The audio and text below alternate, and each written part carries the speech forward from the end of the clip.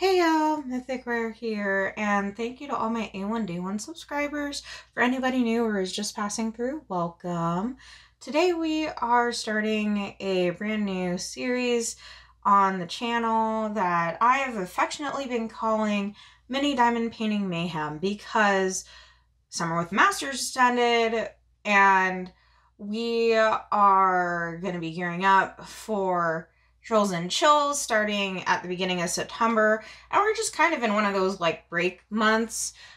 So I was looking around and seeing like there were a ton of these mini diamond paintings just like coming out of the woodwork because of like everybody just needs a break from Summer with the Masters stuff, and they were looking for some smaller kits, which honestly, like, some Summer with the Masters pieces are really like super duper big, and I do not blame people in the slightest.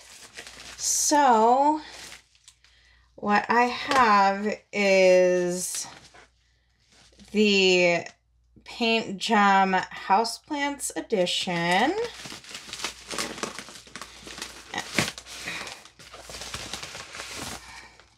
And I think this is edition number 2 of that. Ooh.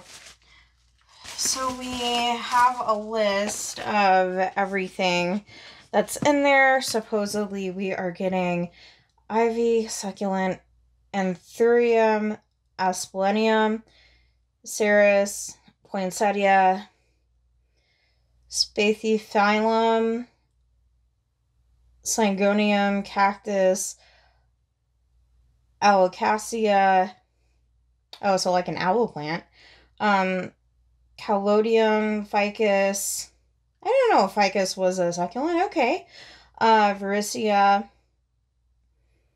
Nephralpis, Dracania, and Coleus. Wow, so there's like 2, 3, 4, 5, 6, 7, 8, 9, 10, 11, 12, 13, 14, 15, 16. So there are 16 mini diamond paintings in this kit. And I kind of just like wanted to showcase all who had mini diamond paintings so that in the future, if you're like wanting something snack size or like something as a palette cleanser in between those really big canvases, or maybe you're just starting your diamond painting journey and the big canvases intimidate you, but you wouldn't mind necessarily like trying one of these little ones. That's kind of what this series is geared to. I also know that diamond painting can be somewhat of a cost prohibitive hobby, so I will do my best to share the prices and the date stamps at which I bought them, because this I actually had for like shop was doing one of those things where it says like, oh, your shop cash is going to be multiplied by this much, and then like here's the companies that you can spend it with, sort of thing. So I will be sure to include that. Apparently, I had unboxed this upside down. Oh my goodness. So like this is the back of it, and then I just realized, oh, hello, here's the front. Oh.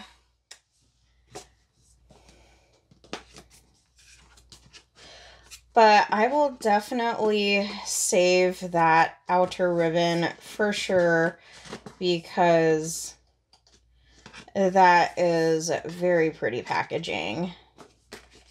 Gosh, now that I got it to slide off the first time, I don't know that I'll be able to get it a second time. My goodness. Hold, please. Okay, and we're back. So, scan the QR code with your phone for a step-by-step video tutorial. That is very handy because they're at least acknowledging the fact this may be somebody's first time. So yeah, this and then paintgem.com for their website.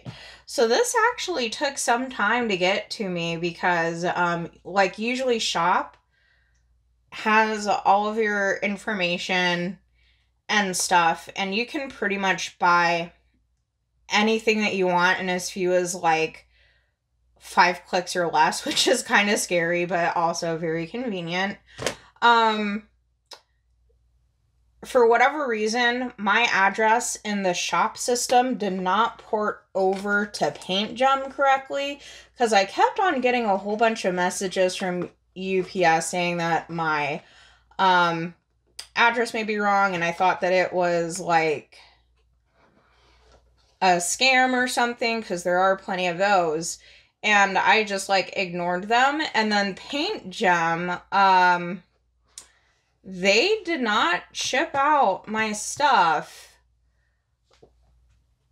in a very timely manner. I kept on checking the UPS tracking number. They said no, we haven't even received it yet. And then I had to reach out to their customer support, and there was a little bit of back and forth with customer support, but Ashley did go ahead and make it right by pulling another kit and then sending another one, so all is well.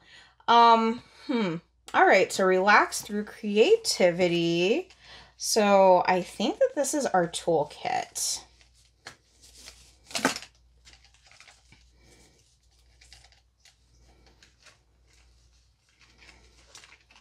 Okay, this is cute. So we have a white boat,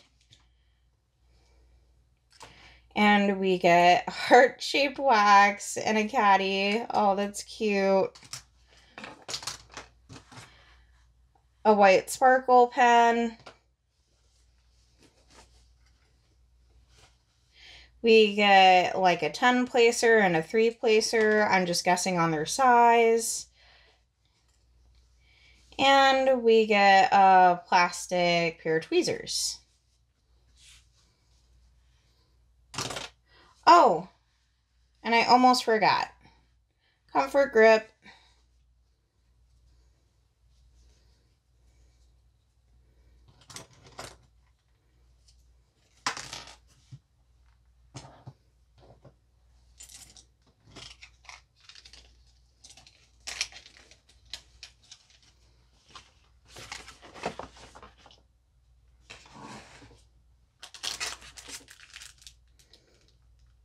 And then the drills are marked in case you decide to store these separate from the kit. Oh, cool. We have pre-cut stickers. That's a very beautiful color palette. Lots of fall vibes, forest vibes. Oh, and then they come in an envelope. I almost am getting the Apple and Samsung packaging vibes. Tips and tricks. Multi-placers speed up the process by applying 3 or 10 gems at a time. Yep. I knew it. A 3 placer and a 10 placer. Frame your result without glass cover for extra sparkliness. Or maybe you could use museum glass because then it doesn't have a glare, but you know, sticker labels. Label the gem bags with the matching letter or symbol. Avoid dry out. Taking a break, place the clear film back on the adhesive layer. So that is actually something that I thought could possibly happen, but didn't really think was a thing, because clearly I've diamond painted with the cover off for hours, and, you know, and I haven't experienced an issue with the glue, but maybe it can affect people. Interesting. Need some help? We're here to help. Scan the QR code to open a chat with our team. Okay. Oh, and then you get your step-by-steps in here. So peel off the adhesive layer covering the canvas, choose a letter or a symbol from the canvas, use the color chart, locate the corresponding gems bag, and then pour your gems into the tray and shake to align. Oh, and it continues. Cool. So step number 5, dip the applicator into the heart-shaped wax. Number 6, pick up a single drill or multiple using the multi-placer tool. Drills, gems, same thing, guys. Place the gem on the canvas's matching letter and repeat. Woohoo, you're ready to frame your masterpiece. And then I'm assuming that the order that I read these off to you in was the order that they're in inside the canvas. Well, the order that the mini canvases are in. So I think that maybe if you're looking at giving somebody a gift for maybe Christmas or their birthdays, like not just this set, but PaintGem has like many of their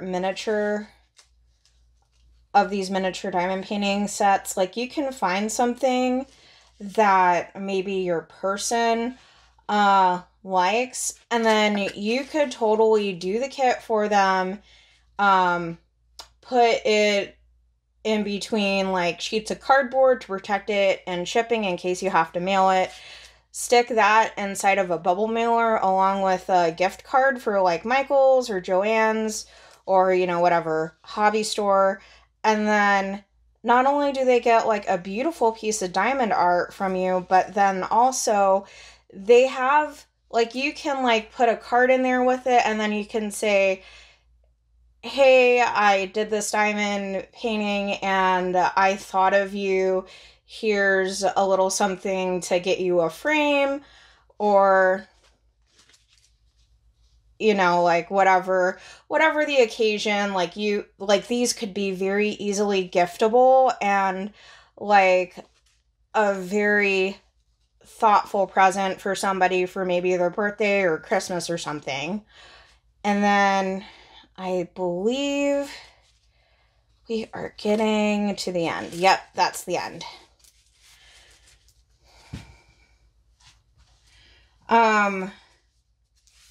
So yeah, like I definitely think that framing them, like giving these out to people as gifts and then framing them, or including like a little like $20 gift card or whatever so that somebody can get a picture frame of their choice, would definitely be an amazing gift idea.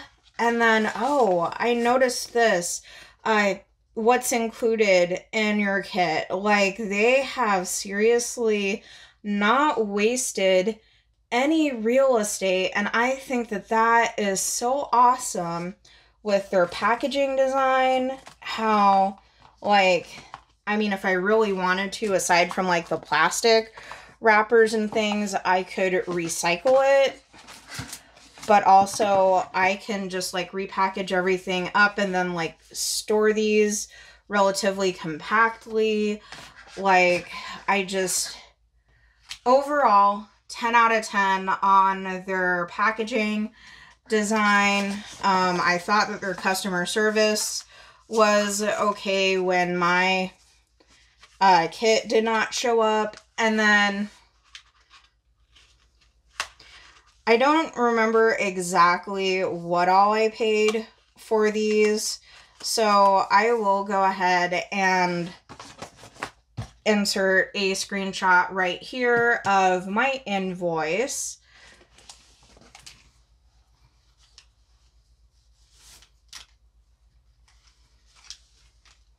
I feel as though the diamond painting toolkit is pretty good. My only gripe about that is maybe include metal tweezers as opposed to the plastic tweezers, because the plastic tweezers, in my humble and honest opinion, are just not it. And I feel like maybe if they have to increase the cost per unit by like $1 or $2 to include metal tweezers, that would be wonderful. Like, part of me too, as like a seasoned diamond painter, kind of is like expecting that those ends would have been scalloped and poked. But then, like, as I think back, like, you know, if they're gonna get framed or anything, or if they're gonna be not moved around a whole lot, they're gonna stay in the box, we may not need that. So that could potentially be a moot point. But overall, I am really pleased with PaintGem. Definitely money well spent, and I am so glad that I unboxed the OG as the first in this series.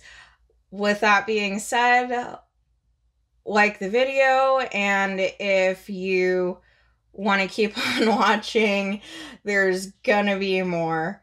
Stay tuned for part 2. Bye, guys!